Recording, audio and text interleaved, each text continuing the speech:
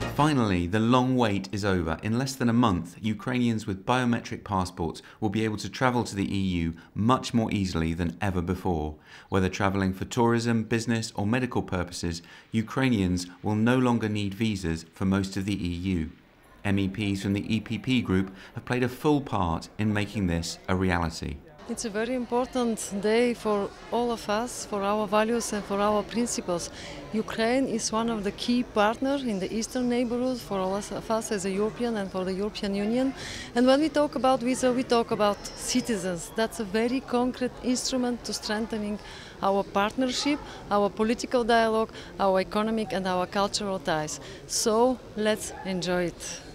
As part of the visa liberalisation process, Ukraine has successfully carried out major reforms in the areas of security, justice and fundamental freedoms. The reforms will benefit Ukrainian citizens.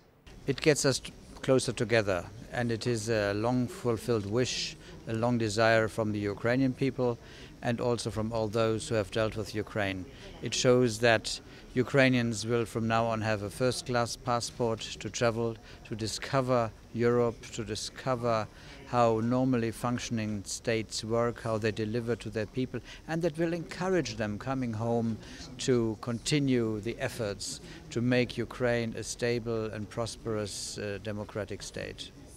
The final EU regulation for visa-free travel was signed in the European Parliament.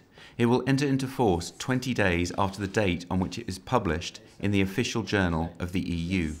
Ukrainians will benefit from visa-free travel to most of the EU, except for the UK and Ireland, but also to Switzerland, Liechtenstein, Iceland and Norway.